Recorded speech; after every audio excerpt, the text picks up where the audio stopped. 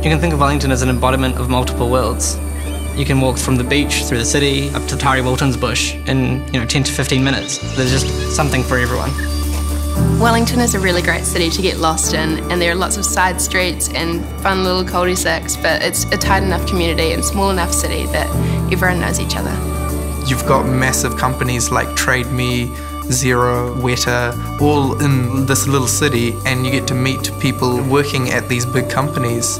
My favourite thing about living in Wellington is all the events that go on, so I can go to concerts on the weekends and see bands that I never thought I would be able to see or I'd have to travel to get to if I lived anywhere else.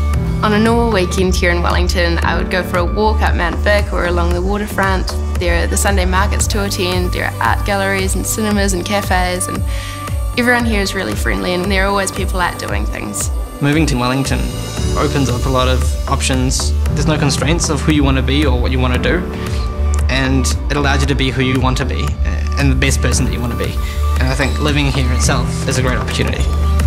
Wellington is a really diverse community. It's diverse culturally, diverse musically, diverse socially. So you've got a lot of different people coming together in a space that means that you're challenged, you're given the opportunity to develop and really understand who you are.